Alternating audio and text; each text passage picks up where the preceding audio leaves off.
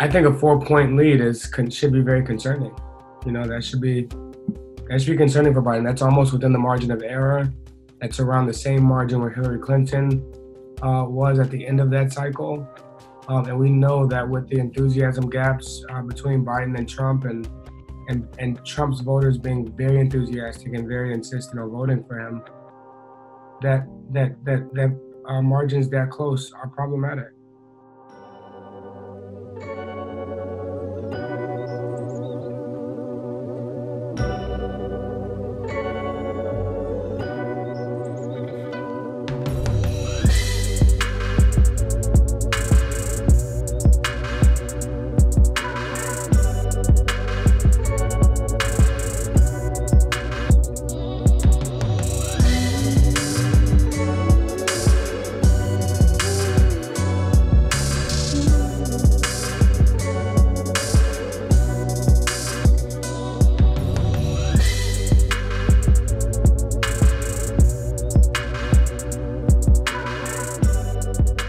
He says that he's now officially, with this interview, taking the red hat off, so no longer supporting Trump. He says what? The birthday party, because if he wins, it'll be everybody's birthday. Yeah, maybe this was on record already that he's like an anti-vaxxer.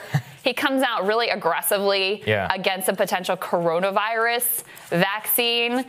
To your chagrin, he loves China. Yeah, he does. He says, I love China. They changed his life and all of this. And I'm sure he manufactures his sneakers there, and that's probably why. Look, I mean, again, it's very easy to not take somebody seriously or not. I think we should take it seriously whenever people like this who have massive platforms. Do you have to take him seriously as like a presidential contender? No, you do not. Not right now. You should not, because he's not filed. He's not doing anything other than talking.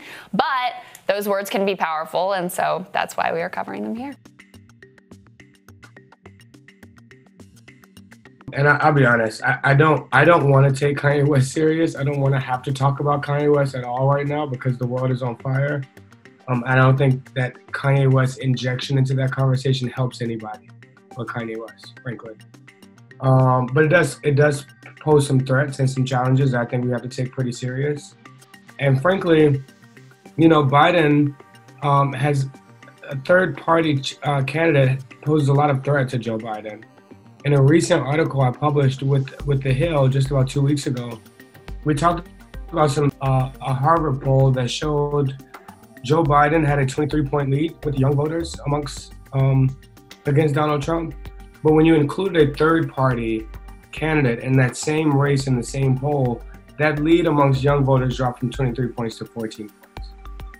And it was a huge shift of what they engage activists who shifted overwhelmingly away from Biden and towards the third-party candidate.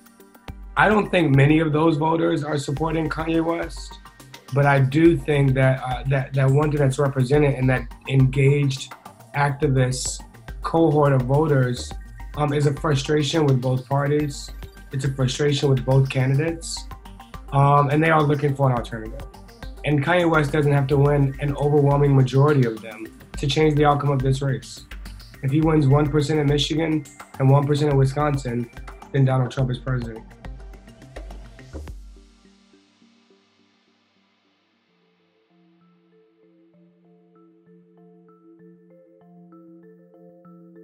I've read some of the theories about Kanye West and Donald Trump plotting to strip away some of the black vote from Biden.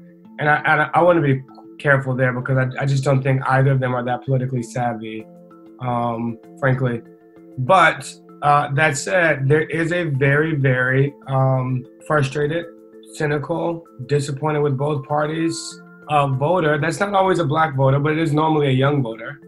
We know that young voters are much more diverse, and so they do happen to be people of color. But I think that the characteristic that best defines that group of voters is not their race, but rather their age and their frustration and their cynicism. It is very possible for 10,000 people in Michigan who express that same cynicism to vote for whoever is not Joe Biden and is not Donald Trump that they still are familiar with. And that person on the ballot might be Kanye West.